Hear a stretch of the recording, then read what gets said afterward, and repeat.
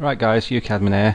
Listen guys, I need some help today if you don't mind. I've just recently got into using Windows Movie Maker to do a bit of editing on some personal home movies that I've been making, you know, with my digital camera.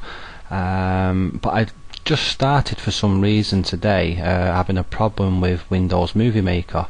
If I just quickly open up Movie Maker, now as you know, off most digital cameras you get most files come in AVI format on most of them, but if I was to say for instance import an AVI file into Movie Maker, I'll just select this one. These three are AVI files.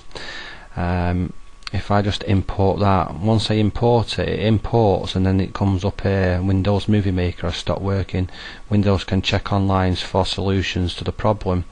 I've done the check online and it just does nothing at all. Or I can close the program.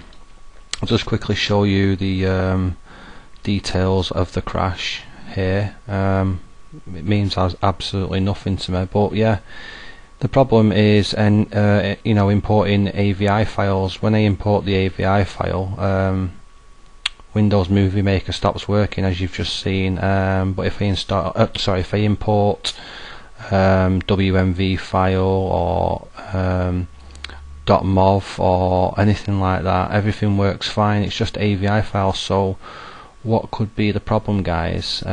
Please let me know anyway, and leave a comment or send me a private message on my main YouTube channel, because I could really do with getting this sorted, because obviously it needs to be working, doesn't it, at the end of the day. Anyway, much appreciated, and as always guys, please comment, like and share if you enjoyed the movie. Thanks guys, bye bye.